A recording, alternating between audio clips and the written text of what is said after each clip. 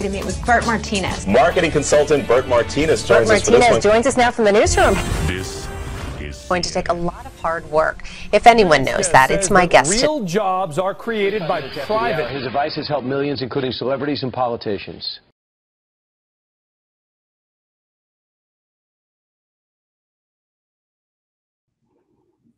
All right, I am thrilled to have Ines Temple on the show today.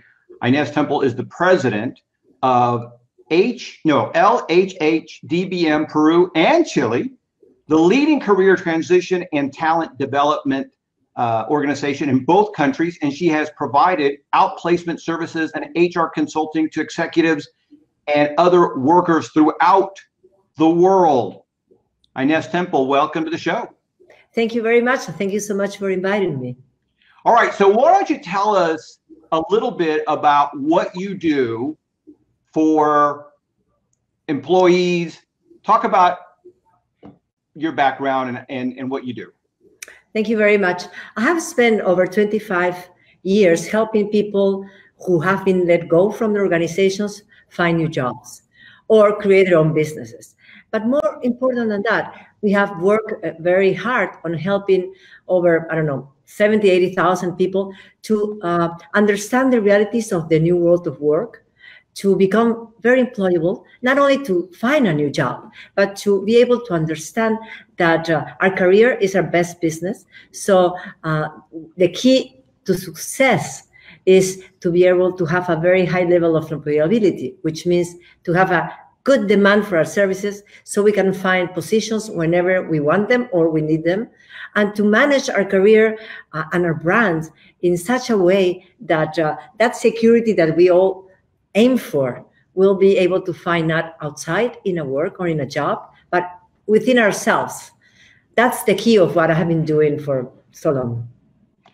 Okay, so when you say, we want to create this brand around ourselves, and I should point this out, your book is called You Incorporated, right? Yeah. And so You Incorporated really is about not just looking at yourself as an employee, but really looking at yourself as a brand, right?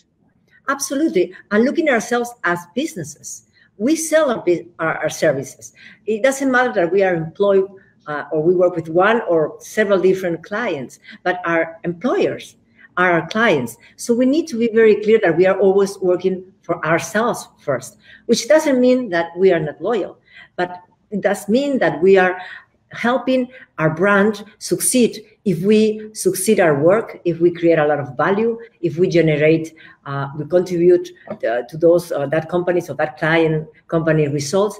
The whole idea is that we should not feel like our lives are in the hands of our employers, but our hands are our career.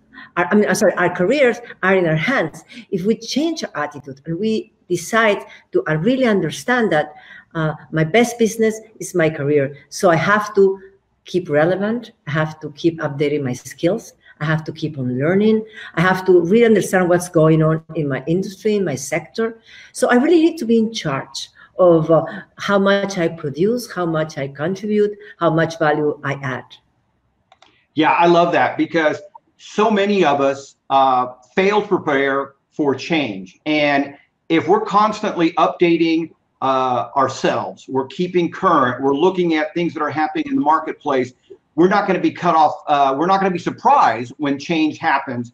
It's just so interesting that this morning I was reading a report about PepsiCo, Pepsi-Cola manufacturer, that they are now relentlessly automating everything they can. So they expect to be letting, hundreds, if not thousands of people loose, right? They're going to fire or terminate or lay off, hundreds of thousands of people.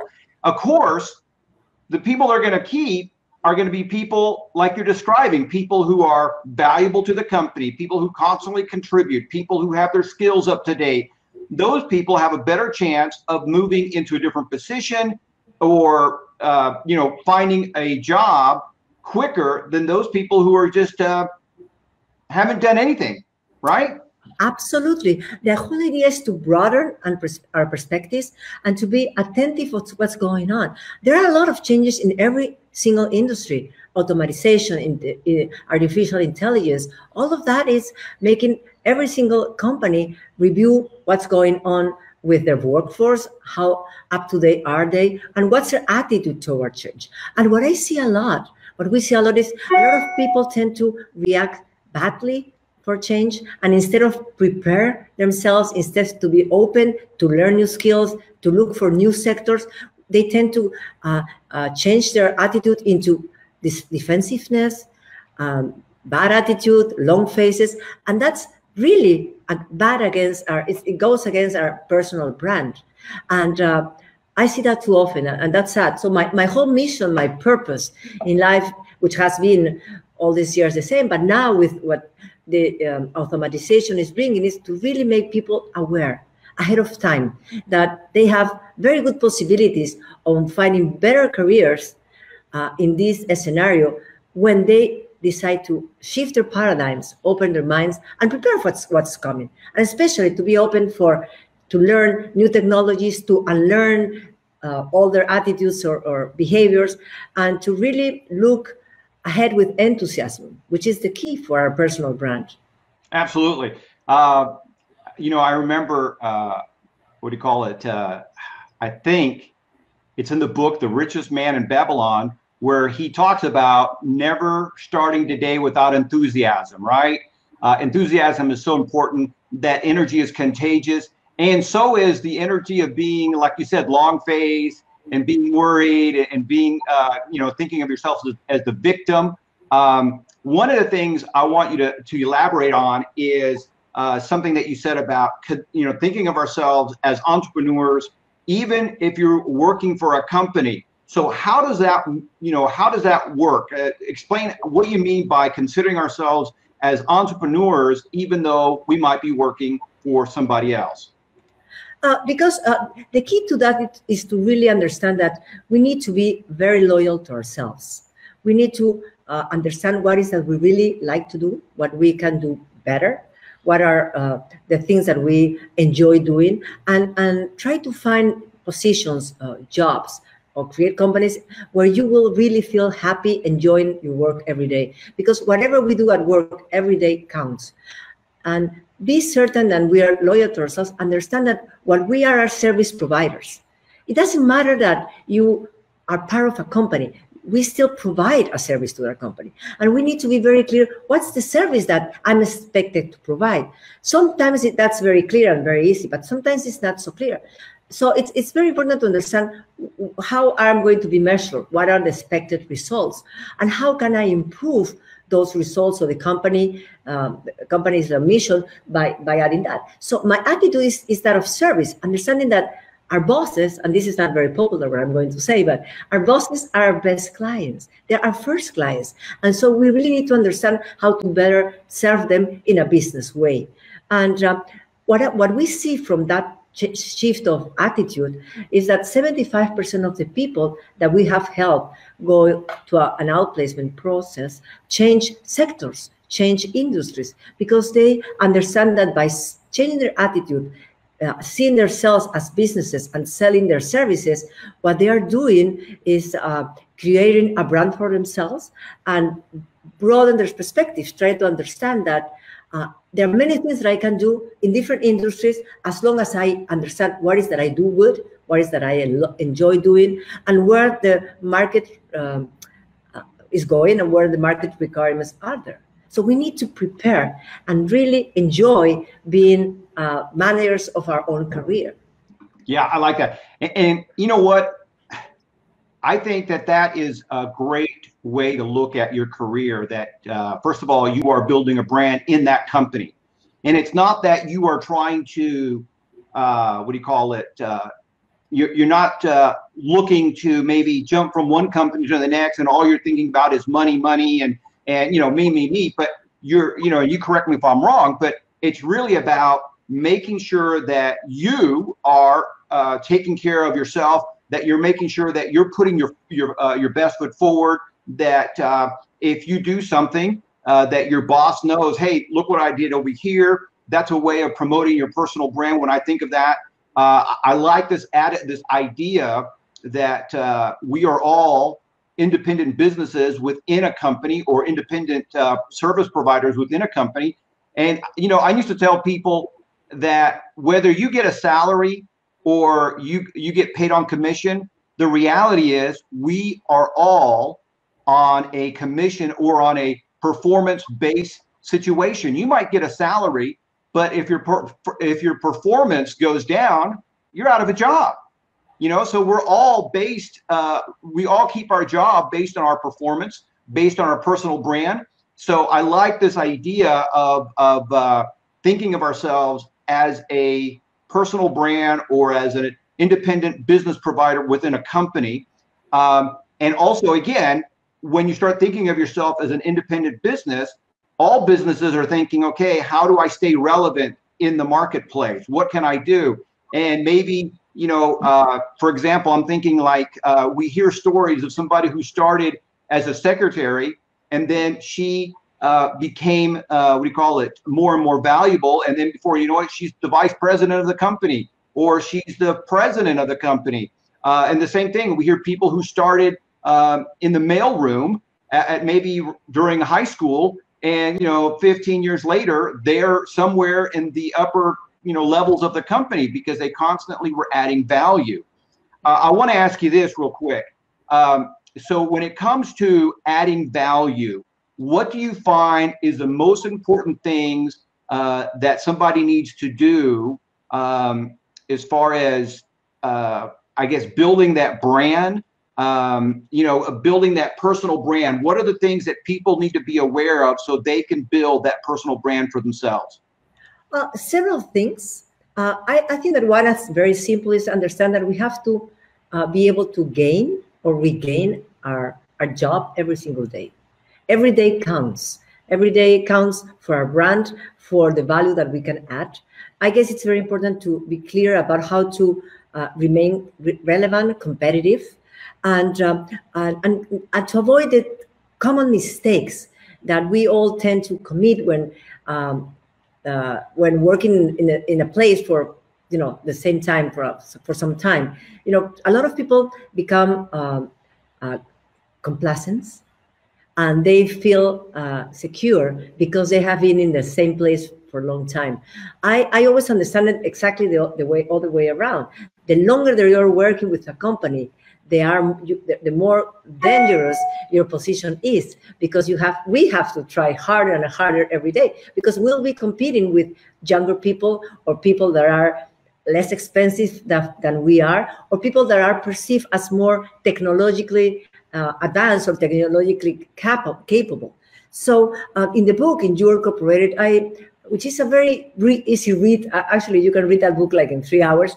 I give a lot of ideas and very practical tips in how to start to see yourself as a personal business, how to develop your brand, how to do it both in the real world and in the digital world, how to establish your marketing plan, how you do a lot of your personal marketing, and how to work with your contacts and relations, because still in this age, how people refer to us and all the references they give about us are still key to move up in our careers. So one thing that's key, it's that read the book. No, I'm sorry.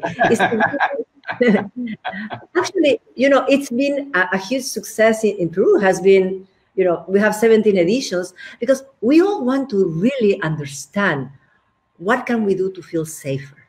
What can we do to plan for our future? What can we do to be sure that I can still have a job to be able to pay my bills next month, next year, in the next 5 or 10 years? And that the only way to be able to do that is to prepare and to look ahead and be sure that we need to have the skills and abilities and knowledge that the marketplace requires. And so our attitude is to that of a business owner that's always preoccupied about making sure that the business remains successful and remains relevant. Yeah, you know, one of the things that as I'm listening to you, I am reminded that when I talk to business owners, they are looking for someone who can take ownership, right? That they treat the business, or they treat their department, or they treat their responsibilities as though they own it, and they don't constantly need supervision, and they're not constantly waiting to be told what to do next. They own that space. They're constantly, trying to make it better and deliver more and more value. And I think that if somebody's doing that, then obviously when times change, when somebody comes in who's cheaper, who's younger, whatever, they're not going to have to worry about their security as much, because they're constantly updating their skills, or constantly giving more value. And, sometimes more value means working a few extra hours, but also sometimes value just means that you're aware what the company's trying to do, and you're trying to help that company reach its objective. So there's so many different ways to deliver value. I want to talk about this with you. I want to talk about the individual idea. I know a lot of us are concerned about giving our opinion or giving an idea. And I want to talk about, because you talk about this in the book, that defining our individual idea of success make us more likely to achieve it. And I want you to talk about this. How does defining our success give us a, a better chance of achieving it? Talk about this. A lot of people think that success is tied up with money or cars or material things or whatever they think it is. For me, success comes from being very honest about what is that you really want to do with your life. And your life, it's about your family relationships, your health, your spiritual growth, your friends, the work you do, what you give out to others. There are different combinations of things that are of value to each one of us. What we need to do is to really understand what is that is important to me, not to my spouse or my parents or my children. What is that's important to me? And then after doing that personal analysis, try to really be very, very truthful to ourselves. Because sometimes money confuses us, because we really want everything that is around to be bought. But the only way to be very successful at work is to be able to do something that really enlightens your inside fire, something that really makes you passionate. And even though we're having a 9-to-5 job, if we really understand what is that we are doing for others, what is that this is doing for me, if we really change our attitude and understand that why I'm doing this, and if this is a step to the next things that I want to do, you can put the things in perspective. I still remember when early on in my career, I used to travel every week, wake up at 4 in the morning to write articles and prepare for work and take my children to school. I was saying, like, what I'm doing with my life? And then I always understood that, these are the 5 first terrible years where I really need to work very hard. And then the next 5 will be better. And then the next 5, I'll continue growing. And so to have a plan, to write down your plans and objectives, just as any business owner will do his business plan. Because our career is our business. We need to set objectives and establish our goals and write them down, because it's the only way that we will understand if we are moving forward or not, and if we are moving in the right direction. And very importantly, if we are moving fast enough. Today, there are many people ahead of us, and yes, we need to catch up. Yeah, I like that so very much.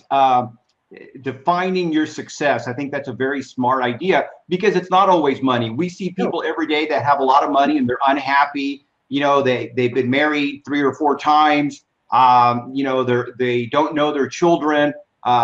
And they're under all this terrible stress, and they're miserable. So money is part of the equation, but it's not all of the equation. You mentioned, the spiritual, the family, health is important as well. So all these things really ultimately define who we are. And so therefore, I think it's important to define them. All right, so let me ask you this. The book, again, is You Incorporated.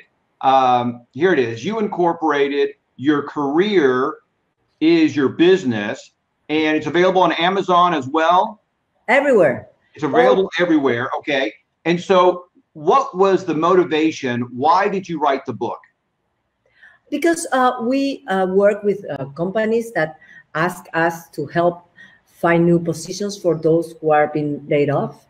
But I realized there are many millions of others that couldn't access our service, couldn't access our knowledge about how to manage their careers and find new jobs, or really redefining the way they manage their lives and their brands. So I wrote the book in order to be able to give this knowledge to a lot of people. And because I really believe that if we are truly employable, we are free.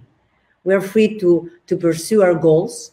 And if we manage our career as our businesses, as I just mentioned 100 times already, we will have much more opportunities to be successful. If we understand what we are doing and why are we doing it, we'll have a better attitude, which is key, absolutely key, in order to have success in our careers and in our lives. So I wanted to give out the good vibes, and I wanted to contribute. It's my mission. You know, when I see people that came to my office with their minds confused or not really understanding why were they laid off, or why they cannot advance in their careers fast enough, because we do a lot of executive coaching too.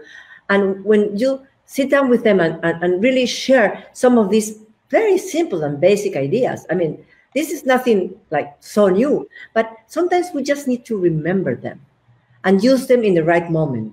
And then everything will come together. And when I get every day, you know, dozens and sometimes, you know, hundreds of letters of people that say like, see, these simple ideas help turn my life around, help me understand how to be successful, how to, in my career, how to change my attitude, how to serve better. You know, I go to bed very happy. Sure, sure. And you know what? I think the best ideas are the simple ideas, right? I mean, they're not, you know, when idea becomes too complicated, it's very difficult to execute and people just can't do them. But the simple ideas are the ones that seem to have the biggest impact.